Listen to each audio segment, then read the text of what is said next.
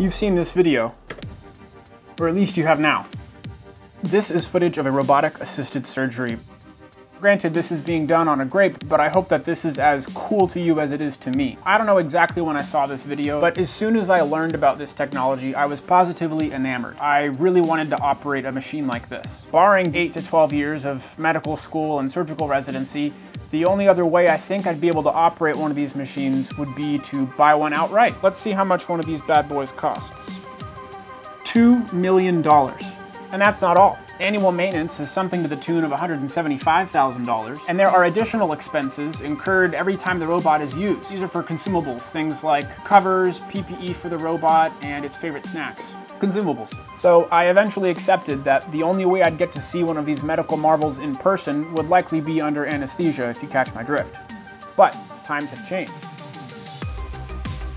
I recently learned a bit more about the Da Vinci suite of surgical tools and solutions offered by Intuitive Surgical. You see, the robot stays put.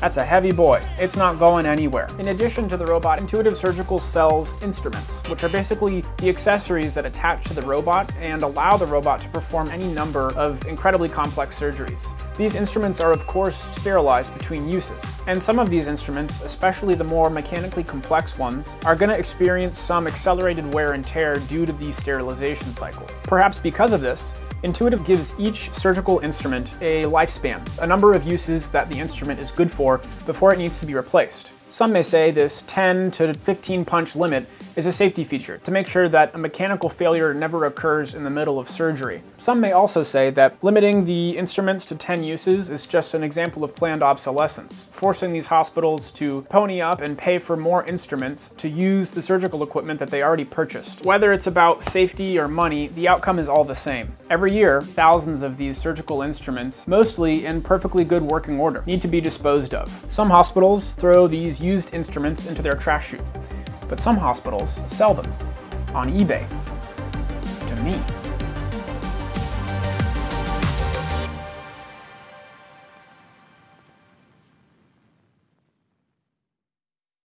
To get started, I purchased one instrument from a used medical device vendor on eBay. This was for me to figure out if reanimating one of these things would even be possible. This is the large suture cut needle driver and served as my sort of entryway into this world. This is the perfect surgical instrument to start out with because it features Intuitive Surgical's EndoWrist technology, which is basically their patented mechanism, or maybe series of mechanisms, that explain exactly how they are able to create wristed motion in such a small space. This carbon fiber shaft is only 8 millimeters wide. It's very lightweight, and the entire system is cable driven. Now, I have yet to take one of these apart myself, but if this is something you'd be interested in seeing, please drop a like or a comment. After I received my first instrument, it was time for me to figure out if reanimating one of these things would even be possible. Now, in a world of proprietary connections and decreasing rights to repair, I was fully expecting this thing to be pretty much inoperable without the rest of the machine. But thankfully, because of the almost entirely mechanical nature of this instrument, which again, in part is necessary because these things are sterilized, there's nothing to really stop someone like you or I from acquiring one of these instruments, new or used, and using it for our own purposes. So I set up some eBay alerts to figure out if I could purchase maybe a lot of these instruments. They're not particularly expensive, but you could probably buy about 10 gallons of almond milk with the money I'd spend on one of these. So I definitely wanted to try to get bulk pricing if possible. And I ended up just barely winning an auction for 2 single-site sets. The goal of these sets is to include everything a surgical team might need in the operating room to perform a robotic-assisted single-site surgery. This includes a number of different instruments, as well as all kinds of different trocars and mounting apparatuses. These single-site sets included 2 different types of instruments. These green ones, which have sort of a floppy, thinner shaft and only have 2 degrees of freedom.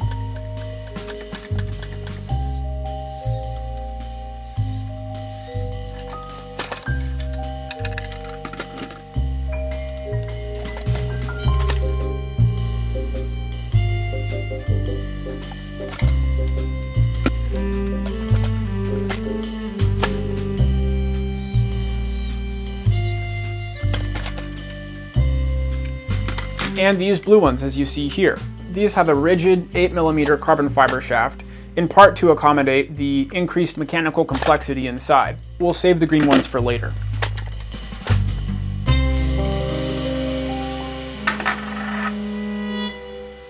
Okay, great. I've got all the instruments I could ever need. So the plan then is to figure out exactly how this thing works, make a model of any necessary mechanical relationships, and based on that, I should be able to make the electronics. From there, it's as simple as building the rest of the robot and making everything talk together, and before you know it, we should be taking care of some produce patients. We know that there are 4 inputs to the instrument here, 4 corresponding discs to control those inputs, and 4 motors to spin the 4 discs. Now, the DaVinci Si robot that these instruments are compatible with has 4 robotic arms. 3 of them you'll put an instrument on, and 1 of them is for the endoscope. Because these instruments are sterilized between each use, it makes sense to have the electronics, the motors, and basically anything of value inside the robot arm itself. So I threw together a super rough prototype, which has 4 motors and some discs to allow this thing to couple with the instrument, typed up some code, and immediately broke my prototype. What happened, you ask? I had the same question. It turns out the cable-driven nature of these instruments results in what you might call coupled motion. Even though there are 4 different inputs, none of these inputs operates truly independently of the others. With the exception of the rotation of the device, every other disc is in some way coupled with the other discs. It's critical then to understand how each disc's movement relates to the other movements, and how the limits of each disc change as a function of the other disc's movements. Otherwise, if I try to flex the instrument around its abduction axis, I might accidentally clamp down on something I don't mean to clamp on. So I did some good old trial and error to figure out these relationships in order to then translate these relationships into code. This started by labeling each of the discs to help keep track of things. There is some sort of neutral point for both the disc and the pulley that it controls inside of the actual instrument. So for the rest of the testing, I placed everything at that 12 o'clock position to try to isolate variables. From there, it was as simple as identifying the different axes of movements and then manipulating the end effector to see what affected what. And I summarized my findings here. Basically, if you wish to have a 90-degree abduction in either direction, you would need to see these rotations of the discs, assuming that you don't want anything else to move. You can see that this is also true for whatever kind of jaw the instrument is equipped with, whether it be scissors or clamping, anything like that. For the jaws to go from the closed state to the open state, it's as simple as ensuring that the delta between disc B and C increases by 30 degrees clockwise. This could be achieved by increasing the rotation of disc B by 30 degrees, by decreasing the rotation of disc C by 30 degrees, or, as you're probably thinking, yes, anything in between. Plus 15B minus 15C will get you the same outcome as well.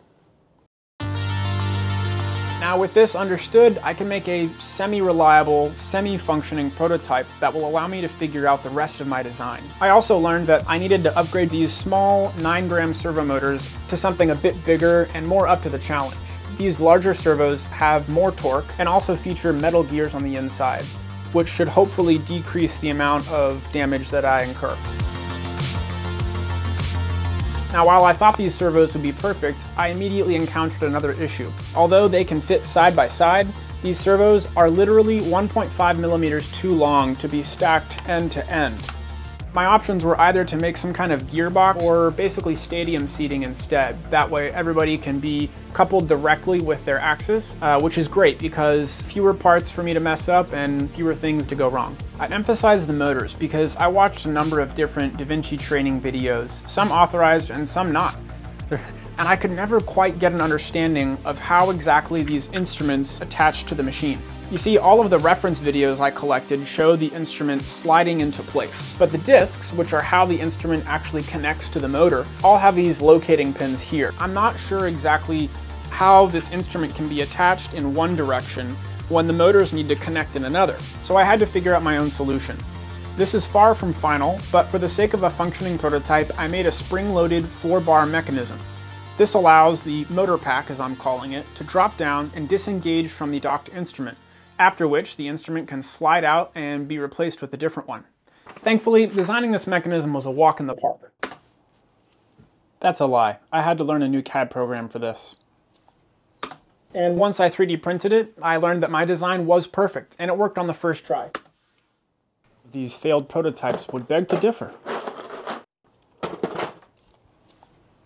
This leads me to one of my favorite features of this design, which is this springy thing. This is a 3D printed orthoplanar spring. Ortho, meaning the direction of deflection and rotation are at right angles to one another, and spring, meaning it goes like this. Now I can't take credit for this super cool spring. The design is by the amazing folks at the BYU Compliant Mechanisms Research Group, and I will link to both their file and website below. This is helpful for my application because it allows these connecting disc plate things to comply and flex up and down while the motors find their mark in a homing sequence, but they still effectively transfer rotation between the motor and the instrument.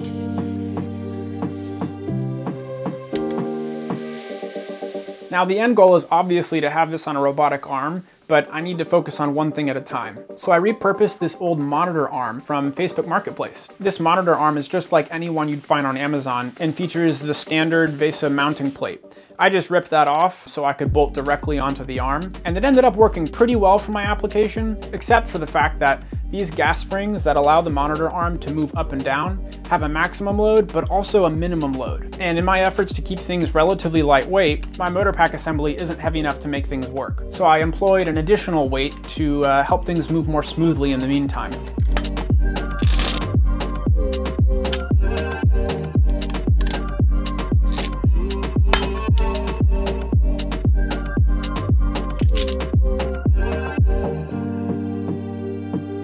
This is perfect since it allows me to position the instrument wherever it needs to be in order for me to be able to test things. As far as next steps go, perhaps even more important than the robotic arm is figuring out what input solution I'm going to go with. To control my prototype, I used a joystick and a simple potentiometer, but any good surgical robot is going to have at least 2 of these instruments. Not to mention the litany of motors and axes to be accounted for when it comes to actually moving these instruments around. So I'm going to need to figure out some kind of intuitive control system, pun intended, to control upwards of 12 different motors. Here's some footage of surgery being performed with the DaVinci Si, and I need to figure out how to accomplish this without trying to reverse engineer one of these things. All I know for now is it probably shouldn't be voice controlled, but I haven't figured out much beyond that. If anybody has any ideas, please let me know in the comments. Now, I don't think this is quite ready for a grape appendectomy, but I think it's a good first step. If you would like to support me in this ridiculous pursuit, you can do so by hitting the subscribe button, and you can hit the bell as well if you would like to be notified when the next video drops.